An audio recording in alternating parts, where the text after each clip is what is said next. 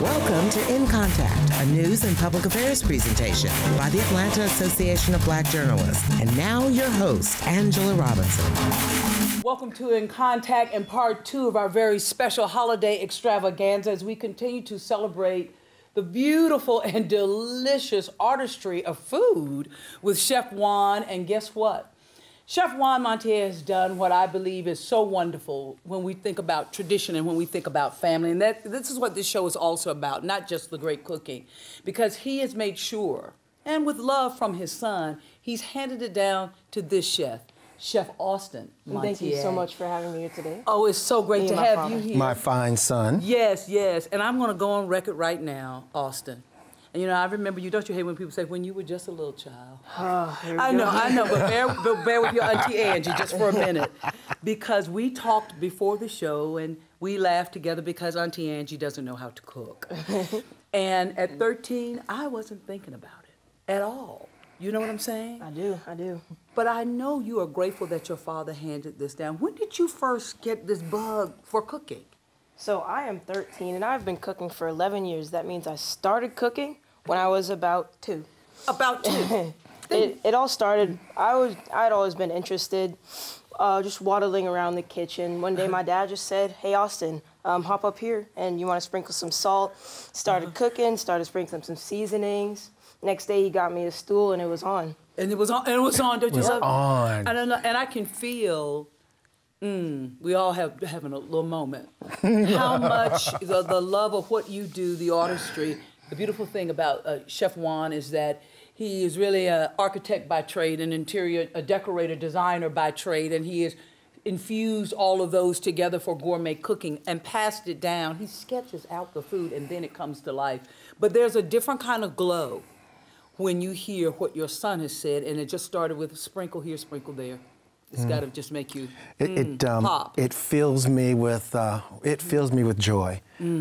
Just to, you know, not many fathers and sons have real quality bonding time together. Yes, yes. And I'm not a big football guy, so the cooking is what works for us. Yeah. You know, I want to share something. I want you to come right up here with me. Because Austin wrote, was this an essay for school? It was an essay. It was a self-memoir that we were supposed to do. It's called Lights, Camera, Cooking. It is a beautiful story. And I just want to share a little bit. Is that okay? Yes, ma'am. While you get some things together here. Austin writes, I started cooking with my dad when I was about 2 years old. He taught me, and as my knowledge of cooking expanded, I too taught him. We taste each other's creations and critique them. Most of the time, his being a little bit better. I added a little bit better. Regardless, cooking with my dad has brought us closer together and given us a way to communicate through the arts. I realized that my relationship might not be as strong if I had never cooked together. Can I do one? We've got some pictures that we'll be sharing of Austin, little guy, and cooking. But when you hear this, Austin, I got to tell you, it's not every 13-year-old, 12-year-old, whatever that would say that it really made a difference in your life. Yes, ma'am. It did? Yes. It did. It really did. It made a difference in my life, too. Yes, yes. We were, I was on a consulting cooking thing in Bermuda. And it was for a radio show. And at 3 o'clock in the morning, I was supposed to go down to the kitchen and start cooking for the 6 a.m. radio call. Right. And Austin was 3. And he wanted to come down, so we came down, and he was actually helping me cook in Bermuda. When most parents are saying, get out of the kitchen. Baby, get out of the kitchen. No. Get away from the stove. Don't hurt yourself. Don't hurt yourself, that's right. And some older kids are still hurting themselves. That's okay, that's a totally different talk show. Now, your dad might not love football, but during the holiday season, you get some good games. And I'm about great football, but I'm also about munching throughout the day. And you've got a special holiday munch treat for us while that turkey's going on. You're making something so we can all sit back and kind of enjoy the game. Tell us what you're whipping up here in this bowl. So today we are making some kale chips. Now, you stripped it? many people like despise kale. They think of it as one of the worst vegetables. Right. But with this new technique of cooking them, you know, they turn into a good snack. And a healthy snack. And a cool snack. And a cool snack. So what do you do after you strip this, break the kale up to make it such a healthy, cool snack? So what we did was we washed the kale and we made sure they were completely dry. Then we took the kale and we just stripped it from the stem. Okay. Just pulled it off. So now what I'm doing is I'm adding some olive oil. This makes me so proud. I know it does. It makes me so proud. And this just olive oil, just sprinkle all over. Okay. And then just A lot or a little? Do you put a lot or a little? Because this is Austin's recipe. I don't know so it. how much, I mean, and we want to remind everyone, we will have the menu, we'll have the recipe, everything online, so you can try this at home.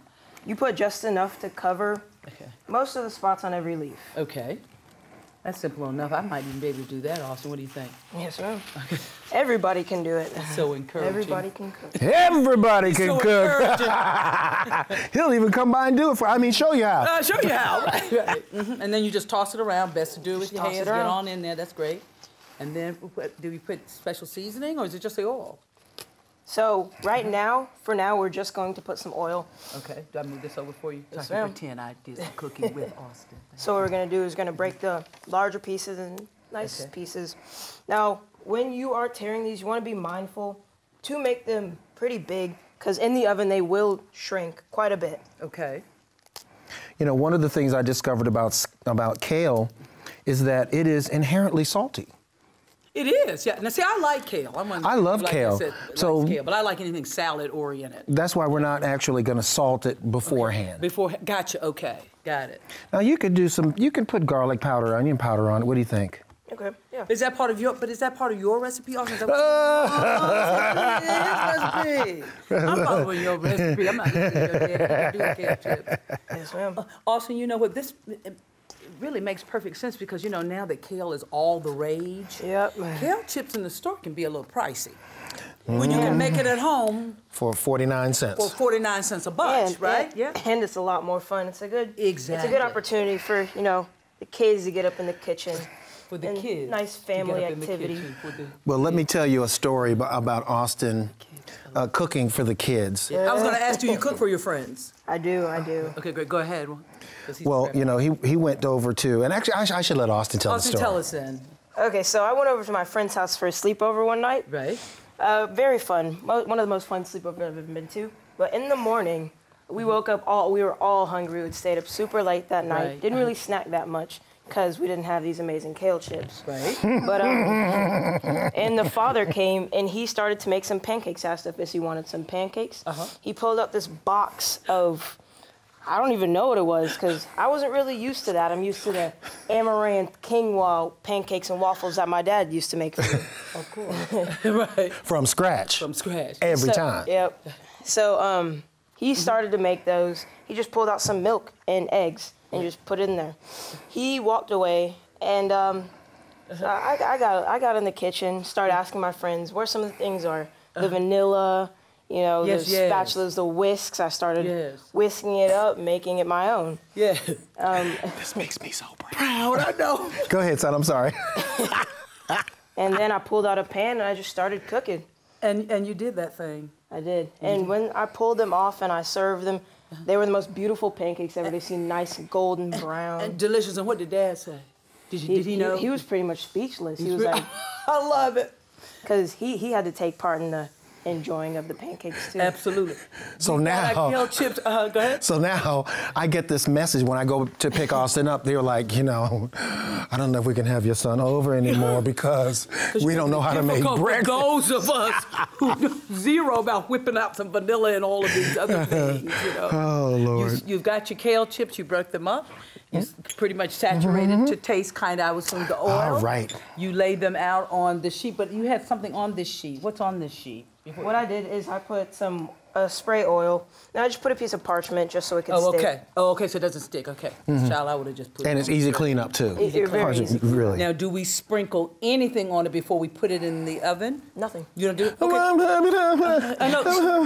Juan, when you may come back and make kale chips, you can sprinkle everything you want. I got Austin's kale chips. I got this. Okay, see, he's got this. How long do we put it in the oven? About 5 minutes, but it's about how crispy you want them. Right. You can just... What temp? At 350 degrees. Okay, and then with the magic of television, Voila. we have some. Yes. Now tell us, you've sprinkled something on here. I just put a little bit of shredded Parmesan cheese. Nice. Just brings it all together. See how he holds it real high so it's Because even? I asked your dad about that, and he laughed at me. Because I was told if you hold it high up, it'll spread around. It's true, So it's true. And I love this because it's so light. You can just hear that crunch. And you're right, it's already salted, and you don't even need a whole lot of extra stuff. Wow, those are good. They're very good. Also, you see, I could do this, watch Thanksgiving Day, Christmas Day game, and New Year's Day, and all the bowl games, and I'm happy and have Juan in there doing the turkey and everything. Now, afterwards, if you want, you can sprinkle some seasoned salt over them just to top it off. Oh, delicious. Quick and simple. What is another specialty that you do? Because I think we're going to have some, I know it's good. I think we're going to have some later. Do you do something magic with rolls and cranberry sauce? Here we go. Okay. So we have a recipe that's been passed on from multiple generations, starting with my dad's Aunt Prudence. She made this technique of making rolls, and we call them potato rolls. It's because they are made with actual potatoes. And we use potatoes because it just adds a flavor and texture, mouthfeel that you can't get with anything else. Right. A mouthfeel. So now, I know, I love it. So now you've mastered that. I have, my dad passed it on to me after his Aunt Prudence passed it down to him. Yeah, excellent. And But that's what it's Austin all started about. off as the glaze master. He would make the glaze of? You would use cream Okay. and just a little bit of confectioner sugar. Mix it up. And there you have it. Let me just ask, are you seeing healthier food in school? You know, when you think about 13-year-olds and whatnot, do they have kale chips, fresh kale chips in the school? Because I know there's been a big push nationwide, of course, for young folks to eat well. Well, Now, from where I sit, I think you can eat whatever you want to cook. But this is very tasty, and I would think this would be a hit with your friends. Most of my Are friends... you seeing that more in your schools or in different schools? Not necessarily in schools. A few of my friends, whenever I go to their house, they do have, small bag of kale chips. But I've tried them, they're just so processed. so processed. They're nothing like these amazing homemade ones. Right. we live in the city of Decatur, and they're very into organic. And Austin's school actually has farm-to-table cafeteria. So all of this is just, he can't get away from it, and it's a good thing, but that's a good thing, right, Austin? Okay, I know you do some mean rolls, and I know you do some mean cranberry sauce, because I hate to break this to you, we've been already eating. Yeah. And we're going to go over While you were cooking. Without you, I know, Austin, forgive us. We're so tacky. But at least we admit it and tell the truth. So what we're going to do is, I think this is a special glaze you have. Let's go to the table and finish our dinner. And you can tell us about the rolls and also the great cranberry sauce. So what I've made So let me get over here, because you know what, Austin, while you do that, Dad and I are going to sit.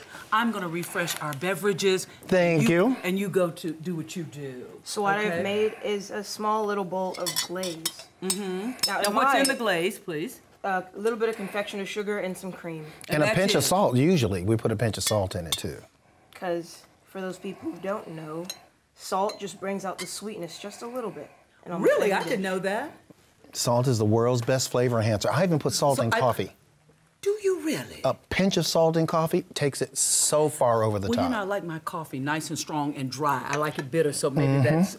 salt is in Try it. it. I don't even... I will. Try it. Chef, I shall. Yeah, right. Also, I'm going to have you sit right here. And would you like me to carve you a piece of turkey, son? Yes, please. Once again, Chef Juan did a fabulous turkey. We've got the recipe for you, and of course, you watch part 1. A wonderful dressing here, great gravy. Now, and wonderful Brussels sprouts, and also we learned that most of the time families that overcooking vegetables, something horrible. You do not. And also, this is great gravy. Juan, I meant to ask you, what is in the gravy? It's got a nice little kick to it. Well, you know, we make a gravy from the giblets and the drippings from the turkey, like everybody does. Right. But I put fresh garlic in it, and it really, fresh thyme, fresh sage, fresh herbs really make it come alive. Anything very fresh makes sense. Now, Angela, do you mind if I serve you one of these rolls while they're still warm? And you can just Let me test it. You can just do it right here while it's still warm. Hold on. You're going to need another one. Okay, wait a minute. I can only sacrifice one hip at a time. But if they don't match. Lord, yes. Oh, this is Oh, and there is some butter on this table. Try some of that. He's put. Oh, this is real, Austin. This is everything. Thank you. You can feel the difference in. My family. Wait a minute. This is almost like a dessert. We fight over this. This is my Lord. This is magnificent. 5,000 calories, isn't it? It's made with eggs Okay, and wait a minute. Hold up, you guys. I gotta ask you this. Keep eating. and sugar You know, and butter. sometimes people are so overwhelmed, but I gotta tell you, what you've made is wonderful, is gourmet, it's exquisite, but it doesn't seem too daunting. Everyone could possibly. It takes a little time. You're in a different kind of rhythm, right? This is accessible food. It's food that, of course, is delicious. It's very simple. Again, if you just add a little science and a little technique, you can make it all happen. And love. Don't forget the love part. Okay, I need to ask this secret, Austin. This cranberry sauce is working for me, my brother. You know, growing up, and I know I'm going to probably cause your father to have a fit, we got the cranberry sauce in the can, and it had the rings. And they were just fine. I don't know, you're saying, my goodness, help you, child. And you've never had that, have you? I have not. What do you put in this cranberry sauce? 'Cause that tastes a little bit of orange. Am I right? Yes, ma'am. We don't just put normal cranberries and just load it up with sugar. Right. We add a few more things just to enhance the flavor. Clove. A little bit of clove, some lemon, and some orange, an orange zest. That's what it is. That orange is sharp. And every spice is really, I know, I'm awful. But you can't eat I just couldn't let you go through the whole show. It's so very tasty, but it's not too sweet. Nothing's overpowering. And you can taste each flavor. You guys, do you ever just say, we're just going to order pizza? I mean, is it always And it's a wonderful treat. We Well, eat. every now and then we have to break down and, just take a normal little break. like us and just like get takeout or something and just have a pizza? We go to the local Chinese place as a family and have fun. That's our night out for dinner. Right. Otherwise, you are pretty much throwing down every night. You know, did you know that this is good cold? Yes, it's very good cold. But it makes a lovely hot toddy. You can heat it up and put why, it. and I know you always set a beautiful table, but have you're to also interrupt encouraging you people to for a second. Yes, This is amazing. it is. Thank you, isn't son. it? So we can say Dad did all right. Oh, would you like some gravy, son? Yes, please. While Austin is tasting and we're still enjoying this, Austin, I want to share something else, and I want to hear from both of you all about it from this beautiful essay. Once again, it was Lights, Camera, Cooking, A Father-Son Journey. The writing is exquisite, Austin. Thank you. The message is beautiful, and I'm just going to let you know I had a real good cry of joy and happiness because to see this bond, it filled my heart. And these are the kinds of things we want to enjoy, especially during the holiday and the gathering time. You say, quote, my dad and I still have a very strong relationship as we continue to cook together. The bond that we built through his taking time to invest in me, hear me, invest in me, teach me, and share with me will continue to impact my life. I plan to use these lessons to one day develop as strong a relationship with my child. Yes, ma'am. That's it. I get awful clumped even when I read it now. Because I think this is what this is all really about, right? You know, to be very honest, sometimes in our community, fathers, sons don't do this. Don't have it, whether it's cooking, whether it's wood making, whether it's golfing. This is absent. One, before we all cry a river. I'm sorry, I'm It's still okay, there. okay, 'cause I'm with you there, my brother. I'm with you there, my brother. Well, Austin, we're going to collect ourselves. Austin, really talk about what this kind of relationship means, because I think it's deeper than just a great Brussels sprout Yes, or to it know how to is. make a roll. Every day we would go in the kitchen It's just a place where we could communicate with each other, really, and just have fun, help each other. Download. Mm-hmm. I am learning not to ask, how was school? I just listen. Then saying and telling. Do you know what I mean when I say you're very fortunate, but a lot of kids your age don't have that, whatever the bond is in the relationship. Yeah. Do you think this is your destiny when it's all said and done? Well, I know we got to finish school. I'm not trying to rush you, bro. Because you will finish school. You can bank on. We're clear now. With a degree in engineering and computer science. Okay, you hear all that? And brain surgery. I mean, really, I guess what I'm asking, it never really leaves you, will it? Not if you started to. Yeah. What are some of the things you think you might want to do as you infuse this talent and the gift from your dad? Well, I will always keep cooking because it's just something that you need to live. And but I might, when it comes to college, I might go into some engineering fields. No, you're so crazy. I'm sorry. You see, I don't play poker really well. No, not at all. What are some of your favorite things to cook? Oh, I've been told that I make a pretty mean broth and just add some... Oh, Lord, this is so good, this cranberry sauce. I'm listening, baby. Go ahead. Add some vegetables, a little bit of seasoning, some, some meats, chicken. What haven't you mastered that you know Dad really has the hook on it and that you really want to make sure you master? Well, there are countless things that I can always improve on. I can actually improve on everything. Just a few is, I mean, it's pretty hard for most people to cook. Just a nice steak. Right. God. And then there are these... You can have a car.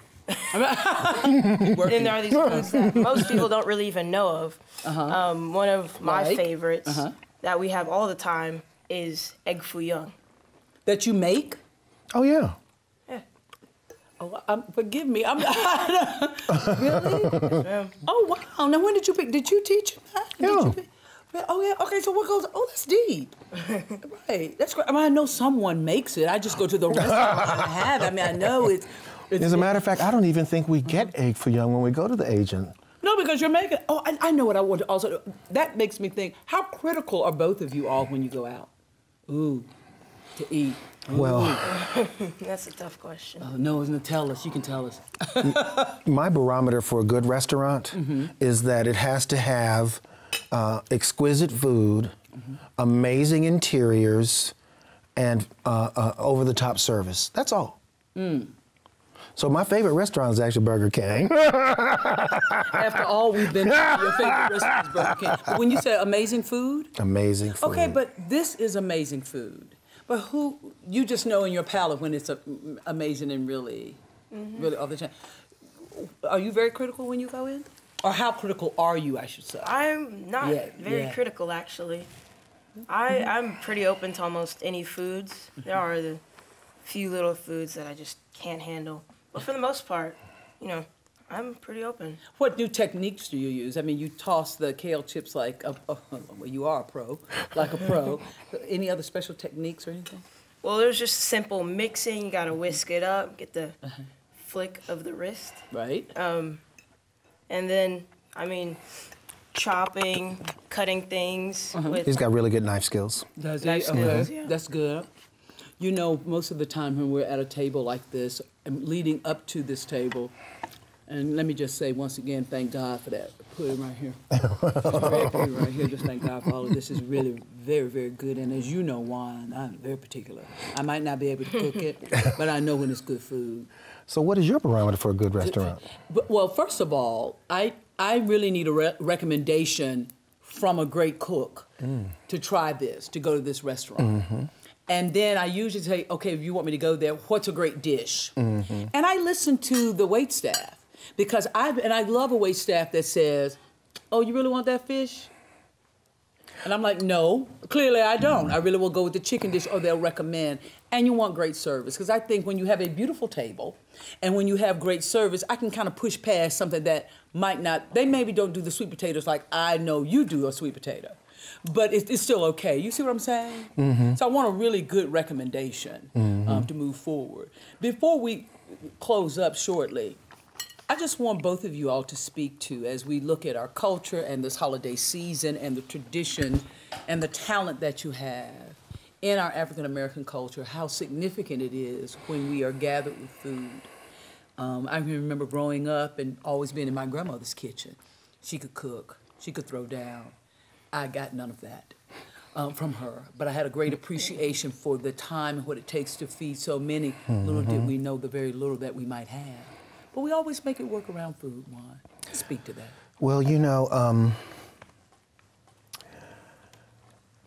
to me, the sharing of my food is, it's part of my love language. You know, when I make Judith a fabulous meal, that's me saying to her, this is, I love you this way. That's why I really cut to the core when my oldest son, Monty, Austin's oldest brother, decided to be a vegetarian and wanted to cook for himself. It was a while after that that I realized that why I was so, you know. Fututzt. Fututzt. Such your favorite word. Fututzt. So what about you, Austin? What do you think? I mean, these days, like, a lot of kids are up in their room, locked in their room, gaming. Yes. And, like, I feel like this time at the table with everybody is where you can really socialize and get to feel how everybody's doing, know how they're doing. Right. Get to catch up. And really connect. Everybody says table, but it, you know, I tried to eat at the table, but I learned my mother said, relax, just as long as y'all together, it doesn't mean where it is. Say that, yes. Front porch, living room, dining room. Right, just as long as you're together. It's about the gathering together. You are just beyond splendid. I love this. You know, I love me some Austin, and I so appreciate you being with us. Before we go, I want to let everybody know, yes, we will have the menus on the website. Yes, we will have all the recipes on the website. But to really know more about what happens before it gets to this table, this is an architect and interior designer, JuanMontier.com. It's where you can go and find out so much about what he is doing. And I'm going to raise a glass. Will you raise what you have left? You can raise your fork, because you will not have any. We're still real. And just want to say, as always, I thank you all for joining us. Thank you for having us. Have a blessed holiday season. As you always, as well. We thank you for joining us. We're in contact with you. You be in contact with us. Thank you for being in contact with us. Have a safe and blessed holiday, all of everybody's holiday, and we know it will be a blessed and prosperous new year. Cheers. Cheers. And thank you, my fine son. My fine, fine son. You are the best. Thank you. This right here Is the best. It's the best, right? It is everything. It is everything. So let's keep digging in. Okay. Can you pass me some Brussels sprouts? This show is sponsored in part by The Southern Company. For more information on how to get a copy of the show, please send your request to aabjorg@gmail.com.